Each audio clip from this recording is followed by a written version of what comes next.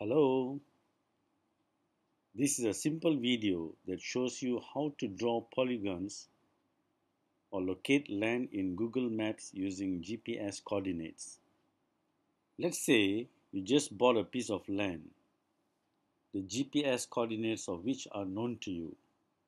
One way to obtain the coordinates is to go to the land and at the corners or the vertices of the land, take the coordinates using your smartphone GPS facilities. I use Compass app in my iPhone. You can get the coordinates right at the bottom, as you can see in the screen. Let's assume the following are the coordinates of the land.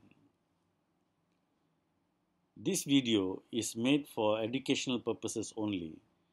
The actual owner of the land need not be worried. We are not claiming ownership here. Now log into Google and open Google Maps right here. To locate and draw your land, we need to create a new map. To do that, go to options, which is right here on the left hand corner. Go to the options and choose your places. You see that here? Choose your places, and here choose maps and create map right at the bottom here, because we are going to create a new map, and you will get this screen. The GPS coordinates I have is near the city of Rawang in Malaysia, where I live. So let's get closer to that. So let me type Rawang here and search. Okay, right there. So now, right here, key in the land coordinates that we have one by one, like this.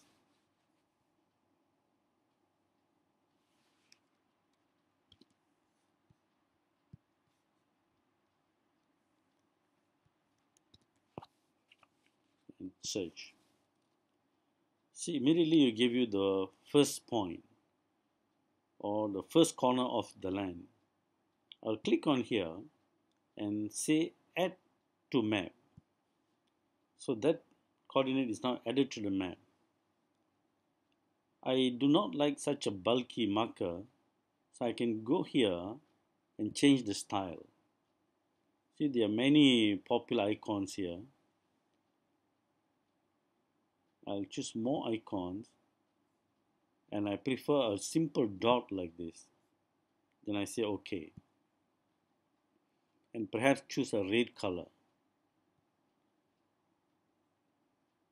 Alright, so I got the point here, the first point of my land in red point. Then I go to my next point,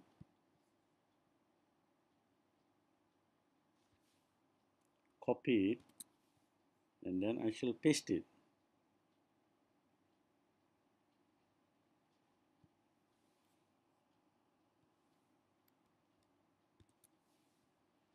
This is the second point.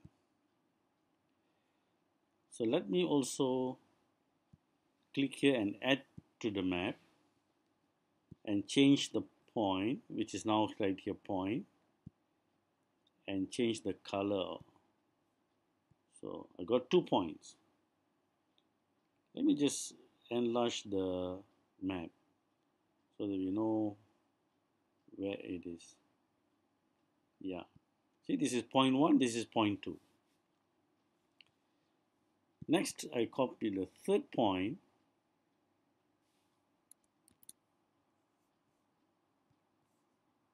Go here, paste it, search. So I got the third one, add, change the marker to a dot, and change the color. Okay. Next I go to the fourth point. This is my fourth point. Copy. Then I come and paste here and search. Click add to map.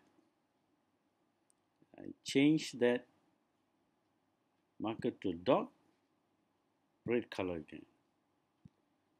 So all my 4 points are there. Let me enlarge the map. I can also press here to enlarge the map, as you can see. See? Now those are my 4 points. I've already marked. Then I can use this button to draw lines to connect the points. See? Add line or shape. Click on that and then I will mark that point.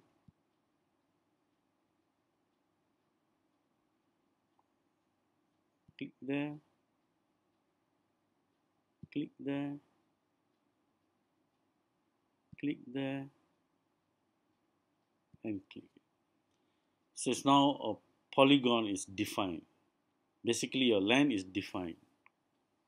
So let me call this your land.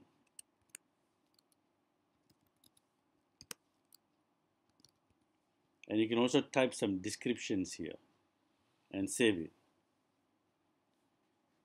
See, the moment I saved it, it tells me the area is 0.762 hectares and the perimeter is 387 meters. So if I want to do fencing around the land, so that is the amount of fencing that I would need, 387 meters, and this is the area in hectares.